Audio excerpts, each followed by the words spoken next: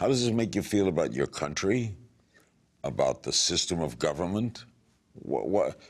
If I believe what you believe, if I checked on, I'm anxious to read the book, I'd go out of my mind. Well, I think that is the lesson. It would drive me nuts. I think that's the lesson here. In other words, no one is going to try Lyndon Johnson posthumously for murder.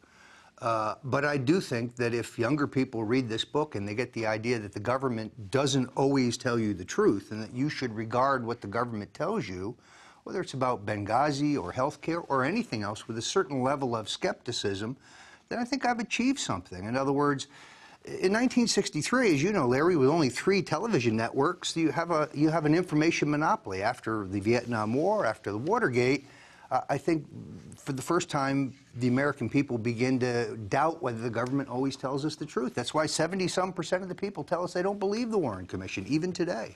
Gallup, UPI poll, and others. Isn't that because it's so hard to believe that one single loner with a rifle goes up and kills the president? Yeah, it lacks credibility completely. And then someone kills him. Right, because they wanted it's bad fiction. Right, because they wanted a dead red, not a talking head. I mean, the fact that he is immediately murdered before he could go to trial and the American people could find out what really happened here makes this all the more disturbing. But in 1963, the American people just accept the government's version. And I think good men like Earl Warren go along with a cover-up because they think they're covering up an international conspiracy. Robert Kennedy sends an emissary to the Russians. He gives them a 3-part message. 1, we know this was a domestic conspiracy that killed my brother.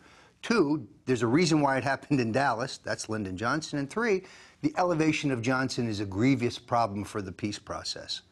So, you know, I don't even think, I think the Kennedys knew it was Johnson. Evelyn Lincoln, John Kennedy's secretary, tells us it's Johnson. E. Howard Hunt says it on his deathbed that it's Johnson.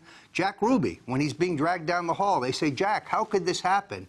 This never would have happened if Adlai Stevenson had been vice president, he says.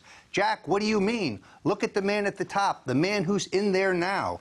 He's referring to Lyndon Johnson.